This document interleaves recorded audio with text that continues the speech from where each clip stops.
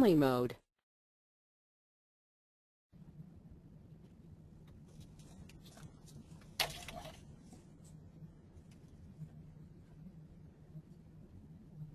Good morning, everyone, and welcome to PJR's webinar, What to Expect on Your First PJR Audit.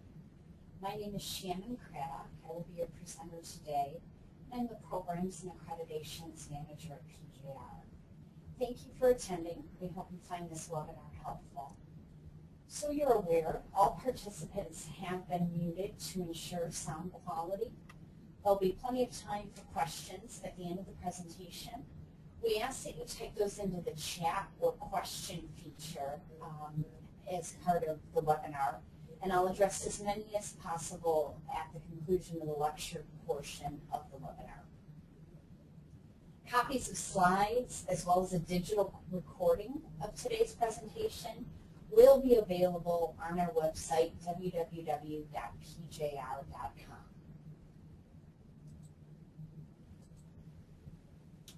Today's presentation will cover a number of topics. We're going to talk about what happens during the quotation stage and how we ensure an accurate, strategic, meaningful quote first time through. We'll talk about the pre-stage 1 activities, what we do to get ready to ensure your success and what you should be doing. We'll talk about what happens at the stage 1 audit versus a stage 2 audit. We'll talk about the need for revisit audits, why those are necessary and what will happen. We'll talk about what happens after the auditor leaves your site after that initial audit and what you should be doing. We'll talk about the certificate decision and issuance process, and then when your issued certificate is in surveillance mode.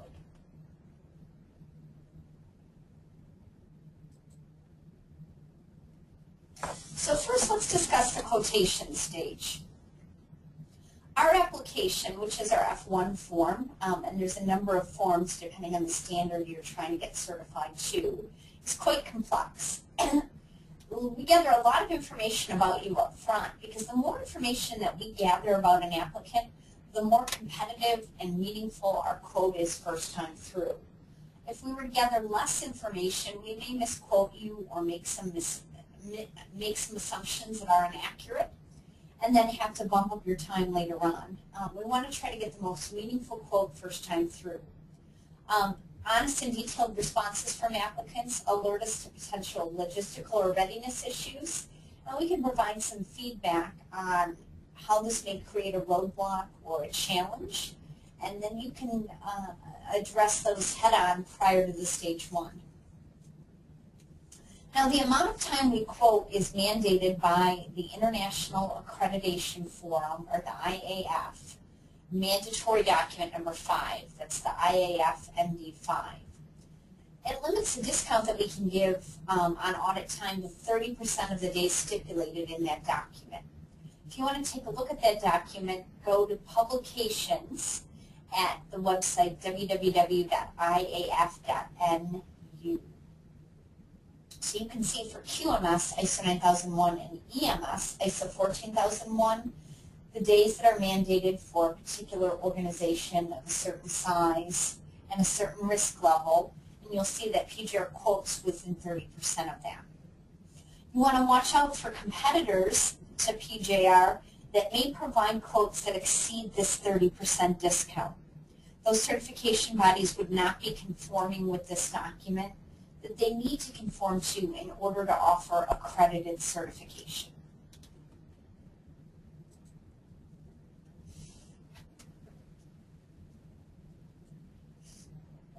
Once you contract with PJR, you will be assigned to what's known as an Audit Program Coordinator, or APC, and you may refer to this as your scheduler. And they service any needs that you may have, and we call this our cradle-to-grave client management.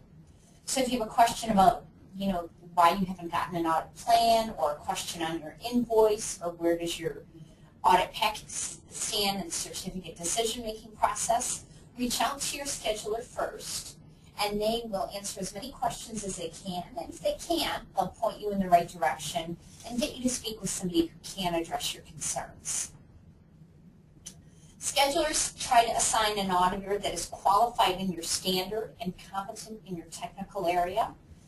You may be a automotive client who deals with metal stamping. They try to send a local automotive auditor who knows metal stamping. We always try to send someone in a geographically friendly location to you to minimize travel costs and for you and travel time for auditors. Our scheduler will also require you to complete an attestation of readiness prior to your Stage 1 audit. And this attestation is our F-108 series of documents. This document requires your organization to attest to your readiness for the Stage 1 audit. In most cases, you complete this document and submit some objective evidence that proves to PJR, yes, you are ready for the Stage 1 and there's a high degree of likelihood that it will be successful. For many of the quality-based standards, we request a copy of your quality manual, a list of process measurables, often referred to as KPIs, and associated performance data, the PJR form F-191. This is an optional form, but I cannot stress enough how important I think this form is. Evidence of your internal audit and internal auditor competency and management review records. Now, for some standards, we don't require you to submit any objective evidence. We just require you to attest to your readiness.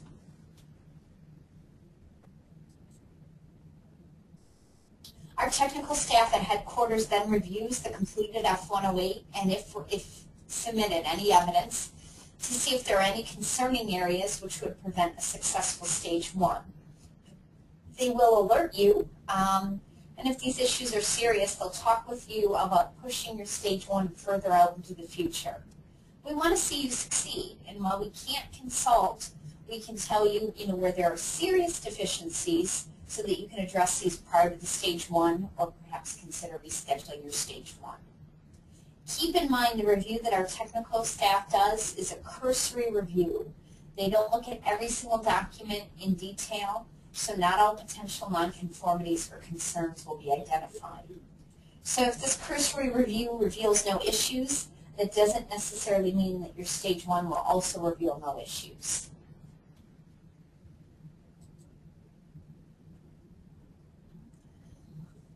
Once you progress to the Stage 1, those audits are typically conducted on site. We may do off-site Stage 1 audits for some simple ISO 9001 management systems. This will save you travel costs because there isn't a travel event associated with the Stage 1, but the overall on-site and total audit time is higher. So you want to weigh the savings and travel costs against the increased audit time. Stage 1 is largely a document review to ensure readiness and to plan for the Stage 2. There is a formal opening and closing meeting, and that might be held telephonically or via webinar if your Stage 1 is conducted off-site. So an important slide here, common Stage 1 failures. These are the most likely reasons you would be prevented from proceeding to the Stage 2. First one is an inadequate or inappropriate interaction of processes. Section 4.1 of the standard requires you to document the interaction of processes. So some common pitfalls with this is one that remembers the Plan, Do, Check, Act diagram from the standard, a canned one from a consultant that truly doesn't match what you're doing. Your organization needs to document an interaction unique to your organization. If you haven't listened to our webinar on process mapping and process-based internal audits, I'd strongly encourage you to do so. The interaction of processes is our first and single best indicator of how well your organization understands the process approach described in ISO 9001. Seasoned auditors, folks, can look at an interaction of processes and they'll know right away how that Stage 1 is going to go and how you're going to perform on subsequent audits. This is a really big indicator of your understanding.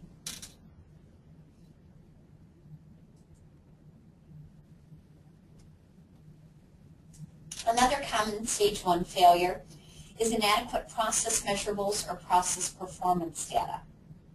Clause 4.1e of ISO 9001 requires your organization to monitor and measure where applicable and analyze the processes that you've identified. Thus, every process on your interaction should be monitored or measured, and there should be performance data available to prove this monitoring or measurement. Some standards, such as ISO TS 16949 and some of the aerospace standards, have minimum requirements for the amount of data that must be available. For all other standards, we simply need enough objective evidence to demonstrate that the process is working, that this concept of measuring and monitoring processes is working.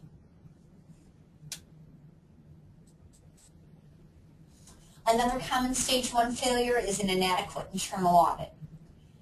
When we look at an internal audit, we're looking for records that include the following: an audit schedule that shows your plan for a year or longer period of time, an audit plan which shows the schedule of activities for a unique audit event, and notes or a report to show that all requirements are audited. We often see that notes of conformity are often lacking.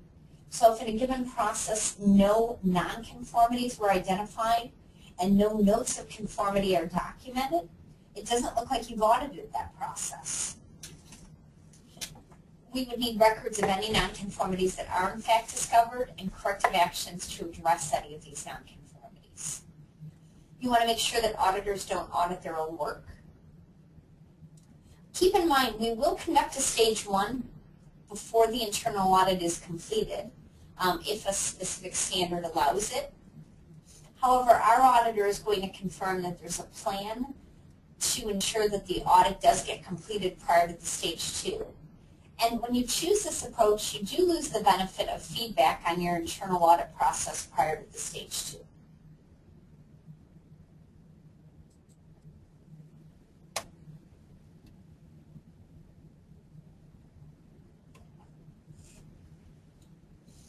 Okay, another common stage 1 failure, internal auditor competency records. I often ask for evidence that an internal auditor is competent, and one of the most common things I get is a copy of the certificate for a training class. It's probably very expensive. This doesn't necessarily meet the competency requirements. As an organization, you need to define competency requirements for internal auditors and then show me that your auditors meet these competency requirements.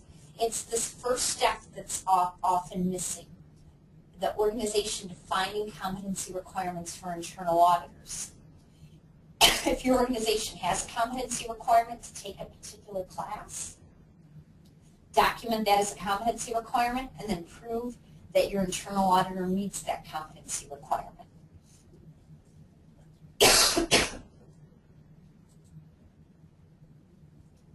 Another common stage 1 failure, management review. You want to make sure that your records prove that all inputs and outputs were addressed. Many organizations compile PowerPoint slides or a presentation that they show to their management team. Keep in mind that we also need records of the results of the discussions of these slides. The slides themselves are not record of a management review.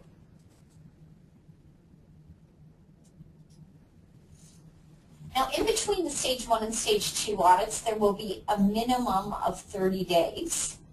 Some standards have specific requirements for 6 weeks between the stage 1 and stage 2, such as aerospace and R2.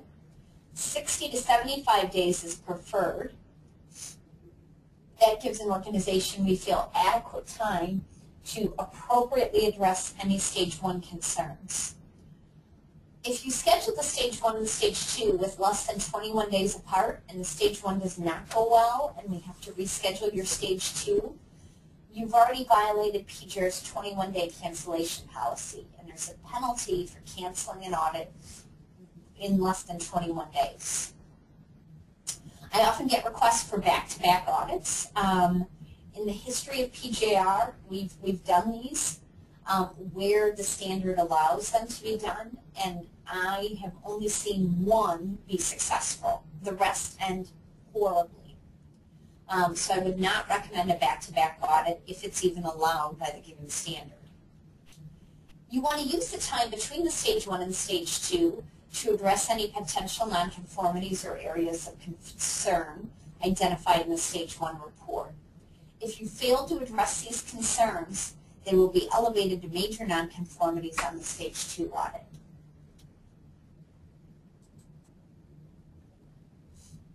Prior to the Stage 2, you should receive an audit plan. Your audit always starts with an opening meeting.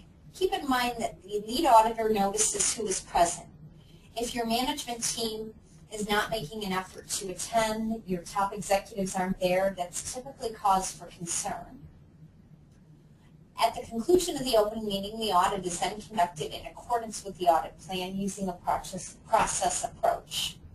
Our auditors are going to ask about your processes, what they are.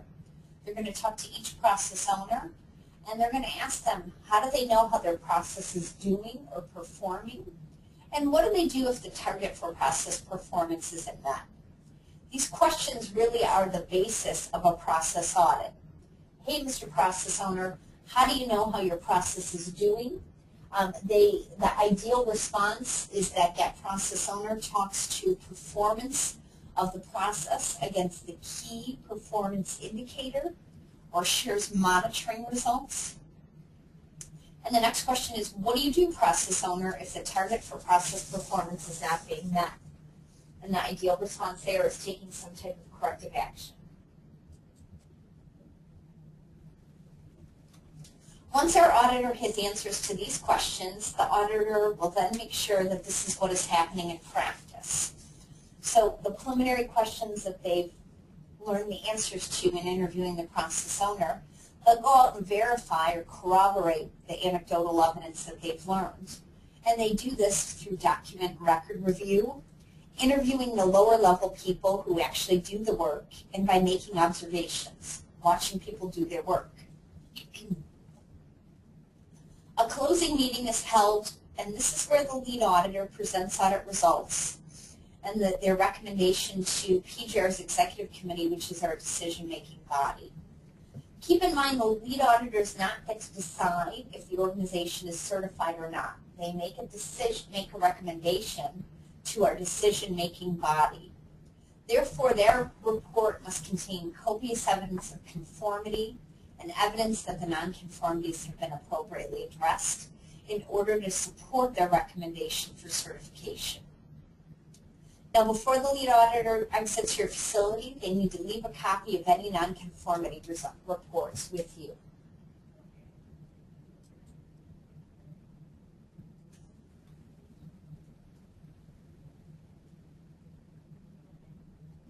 During the Stage 2 audit, or any audit that PJR conducts, it's our expectation that every single nonconformity is documented as such. If an auditor doesn't write something up that truly is a nonconformity, it leads to the organization simply making a quick fix, and often the problem recurs because the organization does not do a root cause analysis, determine the true root cause, and eliminate that root cause to prevent recurrence. So every auditor doing the right thing every time leads to consistency. Regardless of who the auditor is, you're going to get consistent results, and we feel that's the key to client satisfaction. You never want an audit where an auditor on the 2013 audit tells you you're doing great and there are no issues, and then in 2014 nothing changes in your organization and someone writes up 10 majors. If all auditors are doing the right thing and documenting every finding every time, we're going to see consistency, and that's going to drive improvement. Common Stage 2 failures. Important slide here. These are the most common nonconformities we see. Failure to determine the necessary competence for personnel performing work affecting quality. We often see employee files with training records, but I have no idea if those training records address all the identified competency needs for a given position, because no competency needs are identified. Inadequate records of supplier evaluation and reevaluation. Inadequate corrective actions, those with poor root cause or corrective action. Lack of a preventive action process. evidence that you're truly considering all inputs to your preventive action process and acting on them when appropriate, document control issues, record issues, and then calibration. There's always gauges that aren't calibrated, common finding.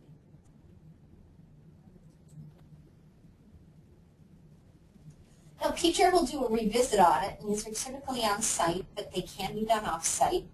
If there are a number of nonconformities or serious nonconformities, called major nonconformities, whose implementation cannot be verified remotely. Adequate preparation and sufficient time between the stage 1 and stage 2 will minimize the likelihood of the need for a revisit.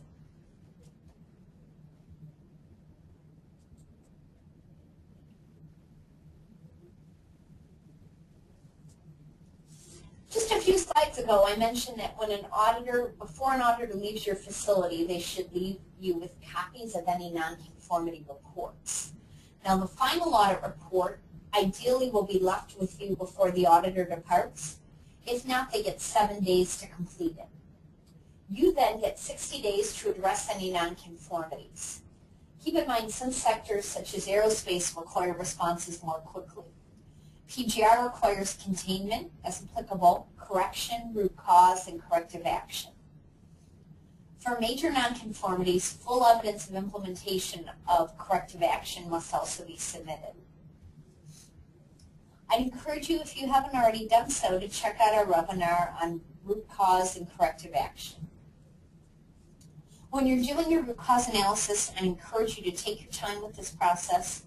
Use a multidisciplinary or cross-functional approach to ensure acceptance of your responses first time through.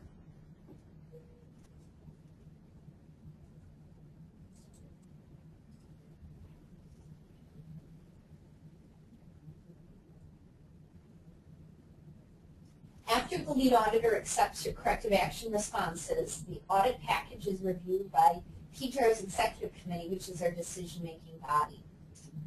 As I stated earlier, there has to be copious evidence to convince the Executive Committee reviewer that the lead auditor's recommendation to certify the company or not to certify them is the correct one. So we need substantial notes of conformity, clear conclusions regarding process effectiveness, and if there are any nonconformities, the organization needs to have submitted sound responses to convince the reviewer that the nonconformities will not recur, i.e. that you've identified the true root cause and corrective action. If the Executive Committee concurs with the lead auditor's recommendation to certify, then a certificate is issued. The certificate effective date will be the date of Executive Committee approval of the audit package. It is not the date of your audit. It's the date when the Executive Committee approves the audit package. The certificate is good for a period of 3 years, and the scope statement written on that certificate should reflect only what was audited, no more, no less.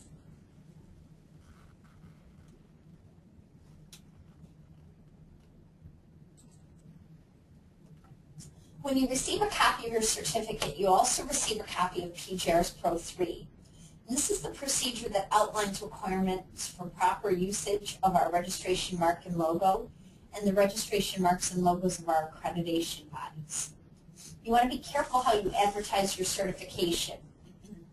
So if only part of your scope of activity is certified, as a business, if you make picture frames and baby clothes, but you've only certified the manufacturer of picture frames, then you want to make sure that when you advertise your certification, it's very clear that only picture frame manufacturer is certified.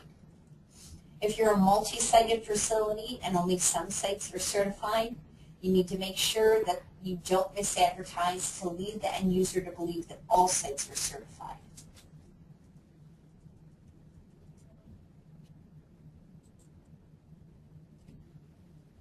After you're certified, congratulations, you are now in surveillance mode.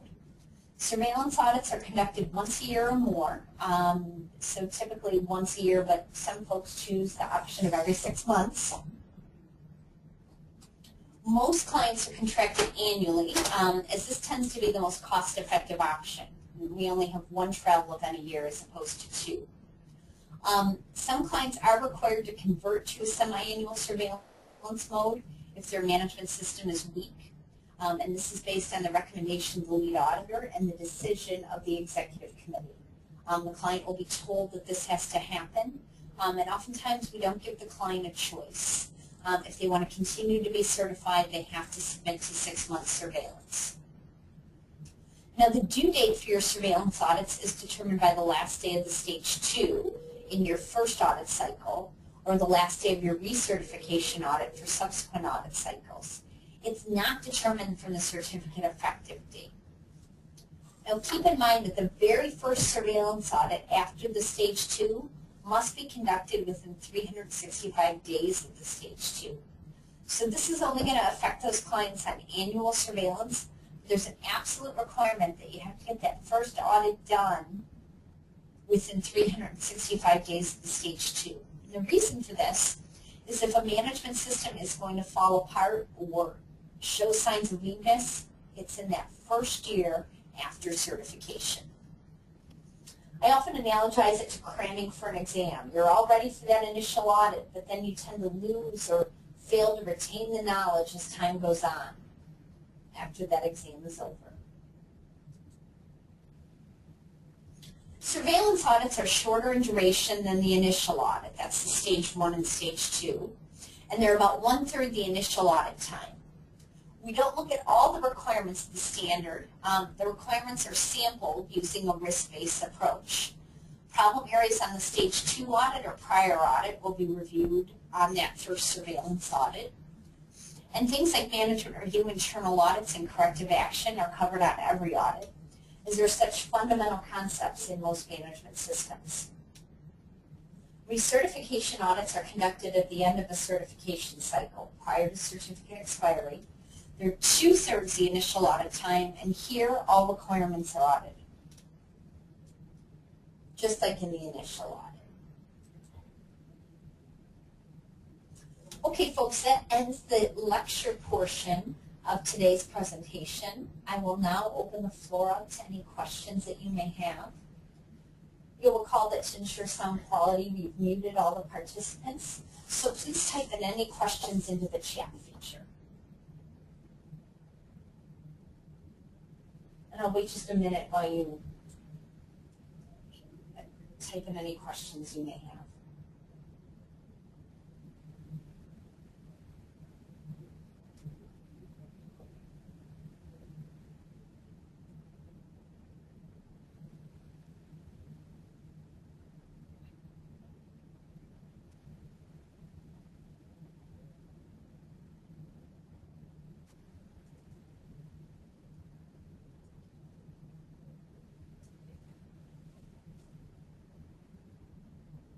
Just waiting to see if we have any questions, folks.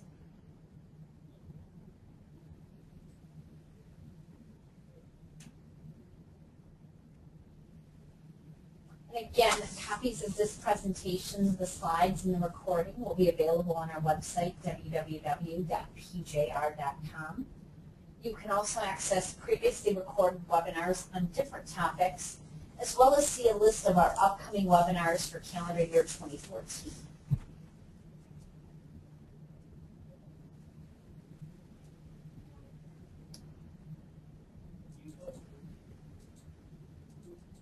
I have a question from Scott. What are the typical requirements for internal auditors? Scott, an organization sets their own competency requirements for internal auditors. The standard does not stipulate any requirements, but you want to make sure that those requirements make sense. And I often give the example of the competency requirements for an internal auditor are the ability to stand on one's head and juggle. Those don't really make sense, but if the competency requirements are understanding of the given standard, ISO 9001 for example, the ability to compile an audit plan, the ability to ask meaningful questions and draw conclusions, the ability to write an appropriate nonconformity, the ability to compile an audit report, and the ability to evaluate the acceptability of corrective action responses. Now, those certainly are meaningful competency requirements. Now, how those competency requirements are met by an organization is also that organization's decision. They may choose to attend a training class. They may train one person in their organization who in turn trains others. People can meet those requirements through self-study or through witness audits.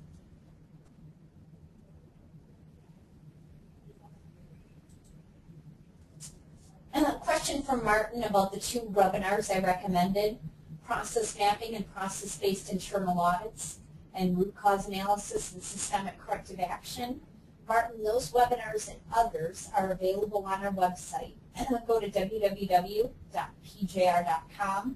On the home page, about halfway down on the right-hand side, you'll see a link to webinars, and you can look at recordings of previous webinars.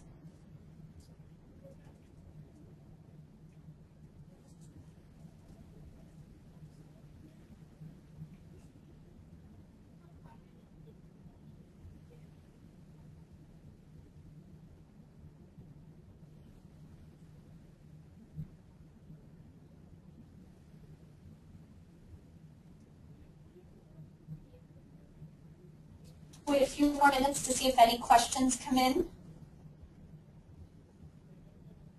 We don't have a lot of participants today, so there's a very high likelihood your question will get answered. And you may ask a question about today's presentation or anything related to management systems. I'd be more than happy to address any question.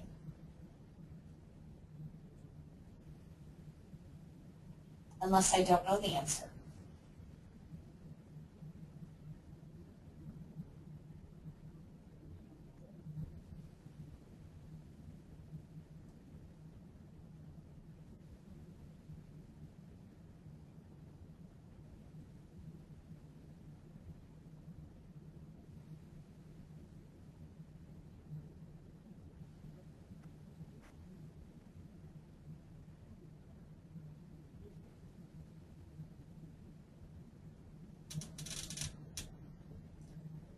Joanne's asking if the internal audit can be outsourced. Yes, it certainly can. You just want to make sure that the internal auditor you choose to use, the outsourced internal auditor, meets the competency requirements you define for internal auditors. And a training certificate in a file will not meet that requirement. The organization has to define what the competency requirements are first.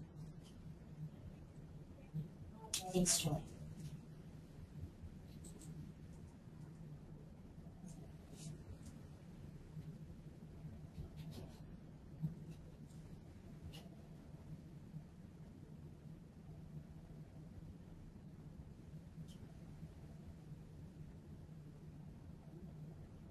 We'll wait just a few more minutes to see if there are any other questions.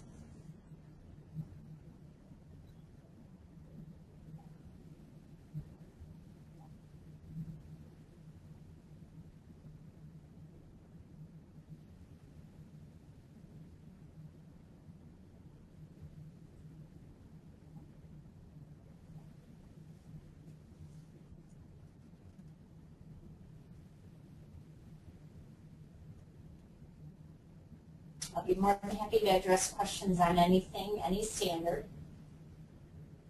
or anything related to management systems as well as today's presentation.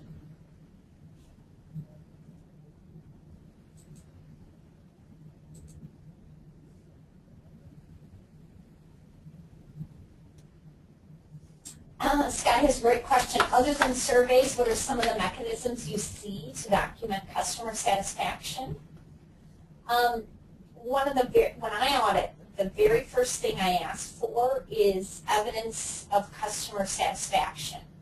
Now, if you have a customer, as often happens in the automotive and aerospace industries, that provides you with scorecards or report cards, that's great. The work is done for you. Surveys are another tool, although the response rate tends to be low. Often depends on how the survey is administered, Scott, or if there's an incentive to complete it. Lack of customer complaints could be evidence of customer satisfaction. Evidence of repeat orders could be other evidence of customer satisfaction. Sometimes you have to proactively reach out to your customers and ask them for feedback as opposed to sending them a survey.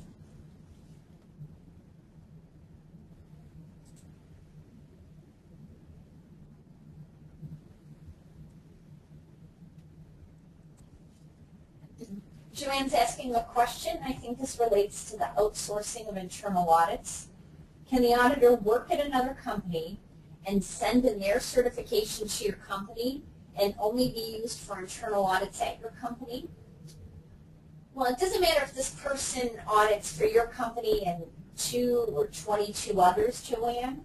What you want to make sure is that if this person is doing audits for you, that they meet your competency requirements that your organization has outlined for internal auditors. Now, if in that training class, when you say they send their certification in, the training class clearly covers all your competency requirements, then that certificate may be enough. But that certificate probably didn't include anything related to training that individual on your own internal audit procedure and forms. And certainly somebody conducting internal audits on your behalf would need to know your system and your protocol for internal audits. So you would want to make sure that they were at least trained in that.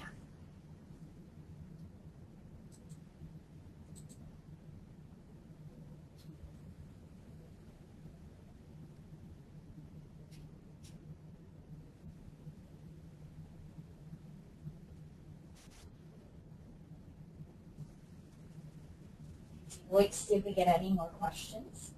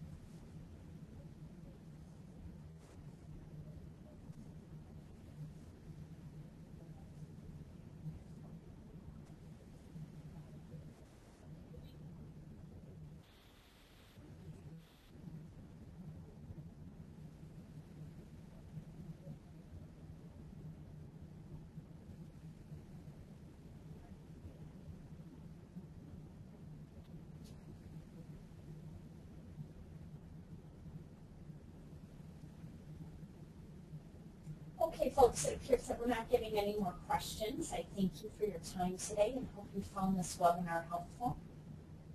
Please tune into our website, pjr.com, for information on upcoming webinars. Thank you. Have a great day.